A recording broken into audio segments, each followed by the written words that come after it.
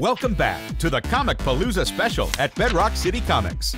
We are back talking Comicpalooza at Bedrock City Comic Book Store, and the owner of Bedrock is with me now. Richard, thank you for being here. It's good to be here. It's fun. Well, so Comicpalooza coming up. Obviously, you guys will have a big presence there. Talk about what you guys will have in store. Well, you know, we've always promoted this show. It's the big kind of pop culture event for Houston. We travel around the country and go to these conventions all the time, but it's really cool that John's doing one here and doing one sizable and great. You know, our big deal is, you know, kind of promoting it. We promote this whole kind of nerd geek culture thing. It's what we do, and so to have an event like that, it's great for us to be able to promote it and be a part of it, and we're really looking forward to it. Well, some things to be excited about this month. We were just talking about it. Spider-Man's out this week. Right. I mean, a lot. Spider-Man, Godzilla next week, the X-Men movie on the 23rd. We've got Free Comic Book Day on Saturday, which is kind of a big comic book deal with all the publishers giving away comics, and we'll have free stuff all day.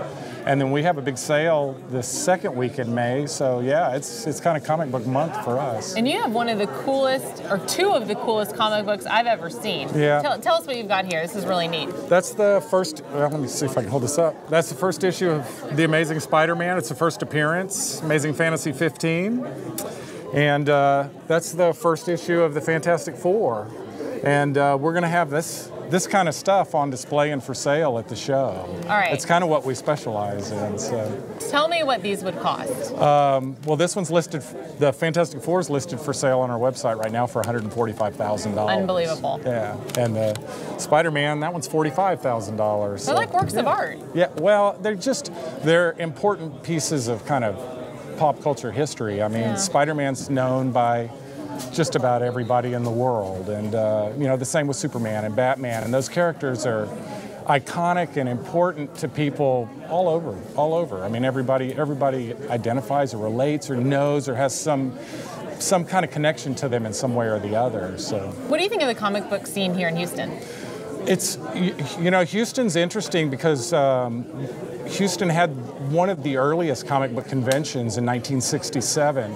There's been a really vibrant comic collecting community here all the way going back. I used to work at a comic book store that was downtown. I started working there in 1978, a place called Camelot. We opened in 1990, and we've kind of got to continue that tradition. I mean, we're kind of known nationally as, you know, a cool place to go find old, rare stuff because all the old collectors kept it here. It's kind of neat.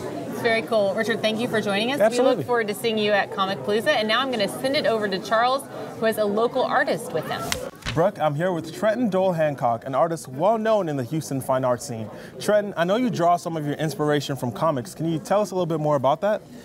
Yeah, I grew up looking at comics like any other kid, but I had real big aspirations of being a comic book artist, and then I went to school and became a painter, and I started incorporating some of what I learned as a comic book artist into my paintings. That's awesome. So Comicpalooza, this is going to be your first comic convention as an artist. Is there, what are you feeling? Are you anticipating it, nervous?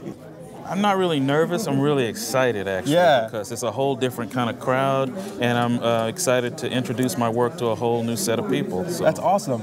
Where can our viewers go to find out more about you and your work? You can go to jamescohangallery.com, or you can go to the Contemporary Art Museum here in Houston, where I actually have a show up right now. Oh, that's awesome. Really appreciate your time. Thank you for being here. We'll be right back with more of our Comicpalooza special. You're watching the Comicpalooza special at Bedrock City Comics. The Comicpalooza special is brought to you by the Game Fanatics. United, we game. Community, weeknights at 11 on the Cube. TV for you. Ready to unwind from your daily grind? I hear that. Park it right here for Cube Happy Hour. The party starts weeknights at 6 with The Cleveland Show. Party over here. Then King of the Hill at 6:30. Tune in weeknights from 6 to 7 on the Cube. TV for you. Welcome back to the Comicpalooza special at Bedrock City Comics. So Charles, this Comicpalooza special has been a blast. I mean, people getting dressed up. We've had some awesome interviews. And you actually were at Comicpalooza last year, so you know what this is all about. Yeah, I was at Comicpalooza last year, Brooke. It was pretty cool. I saw some really awesome stuff and some not so awesome stuff. Take a look at this, guys. Last year at Comicpalooza, the Cube was on hand in full force.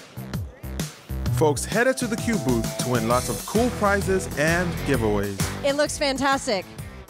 That's awesome. The Dark Knight, Deadpool, Iron Man, and even Darth Vader. What? Moving on. Comic book fans could cash in on amazing deals and take pictures with not too shabby representations of their favorite comic book heroes. Okay, he's not from a comic book, but he's still pretty awesome. Back to cosplay, or should I say, Cars play. Ahoy, Captain Sparrow. There's Scarlet Witch and, oh, hey, Black Widow. More cosplay. And mustaches. And body painting. We had a blast at Comicpalooza last year and hope to see you there later this month. Big hug for Channel 57. Well, if you know anything about cosplay, then you know Marie Dahl, who is with us now. And Marie, of course, is going to be at Comicpalooza. So who are you going to be cosplaying at Comicpalooza this year? Well, I plan on bringing 4 cosplays. 2 of them will be anime characters. One is Love Ward Luca from Vocaloid, and the other one is Stocking from Pantene Stocking. And the other 2 are secret cosplays. All right, so you got to go to Comicpalooza to find out. Secrets, we love them. Yeah. Okay, so what is your favorite cosplay? My favorite cosplay usually depends on how comfortable it is. Sakura from Street Fighter. That is cool. That's cool. Well, Charles, I feel like we should have cosplayed.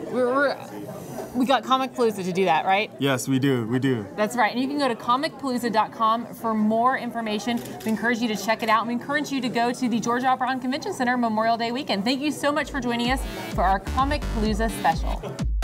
The Comicpalooza Special at Bedrock City Comics. The Comicpalooza Special is brought to you by the Game Fanatics.